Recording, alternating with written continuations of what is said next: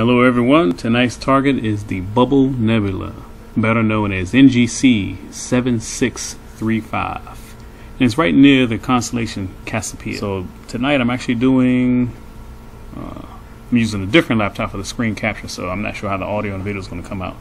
But tonight I'm doing just HA and Oxygen 3. Doing 100 exposures for HA at 3 minutes long, and O3, Oxygen 3, I'm just doing 90 pictures at 120 seconds, and I'm using gain of 139, offset 21, which is basically like Unity. And for Oxygen 3, this would be turned down to 75 and 15. But tonight, it's going to be about 7.5 hours remaining on this one target.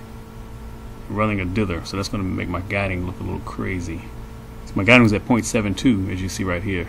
But now if the dither is going to come in, it's going to jack it up a little bit for a few seconds. And actually, I'm at work right now this evening, working a little bit late tonight, but I'm remoted into my laptop at home with the telescope outside.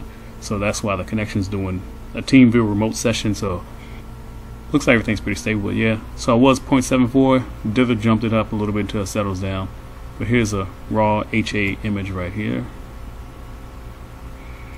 Let me zoom in a little bit.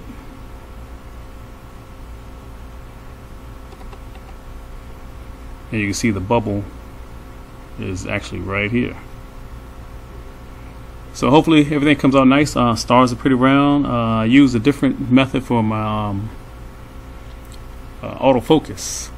And what I did was Chuck Actual Photography is always putting out nice tip videos, so I'm following all his tips. So I went in and I changed some of my settings. Never knew about changing these settings after he put this video out. So my autofocus, where's that focus right here? Changed some settings for autofocus backlash settings, so that's all set now. And no, it's not on here. Yeah, for filters, here we go. I think it's other. Yeah, I changed these settings in here for compensation direction out 200 step size. I copied his, and it looks like my graph was perfect tonight. Never had a graph that perfect. And I changed my filters. Wrong stuff I'm clicking on right here. For my filters, I changed all exposure times since I'm doing HA tonight. So when autofocus basically takes a 10-second exposure, and I think by default it was like 2 seconds or something like that. So the exposures were very short. So maybe that made a difference when I changed all these settings right here for my narrowband filters for 10 seconds and broadband filters for 5 seconds. So I have yet to see how it's going to look with broadband, but for so far HA, it was smack dead perfect. I wish I would have had a screenshot of how perfect the graph. It went straight down, perfect line and perfect V pattern, perfect. Took a little bit longer to do because it's longer exposures now, but everything came out perfect with that. And yep, still looks pretty good as far as exposure. And pictures of the stars are pretty round. Perfect, looks perfect for me. I'm still using my Celestron AVX mount. The mount is still kicking after, you know, a whole year of use. Extreme temperatures, freezing down to -4 degrees Fahrenheit, and as high as like 85 degrees Fahrenheit. Still working for me. So that's be it for this video, and yeah, dither settle on down. Let me clear it, see if it looks a little bit better. I wish it was in the 30s. Never get the numbers that low. So about 70s, maybe 80s. Nope, 74, 75. That's real good for my AVX mount. 72, 69. That's real good.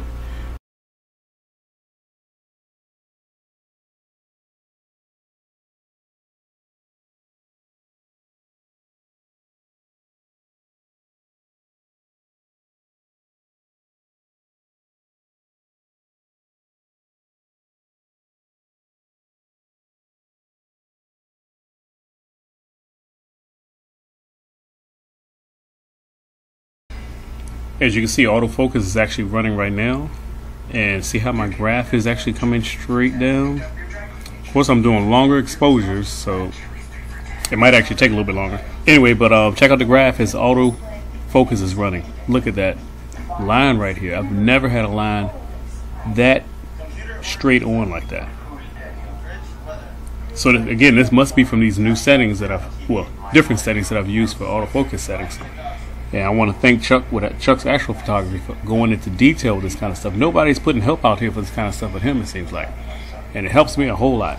I've learned a lot just from his videos and shooting him emails and questions back and forth about astrophotography. It looks like this graph is doing real good tonight.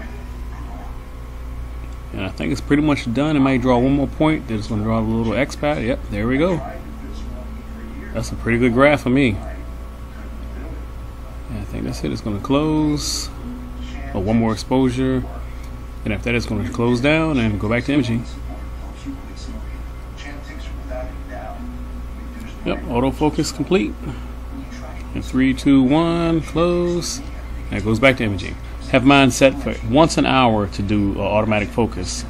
Once every hour, and once if the temperature drops 4 degrees, it will do autofocus. So once an hour or 4 degrees, whatever comes first. And on every filter change, it will do autofocus.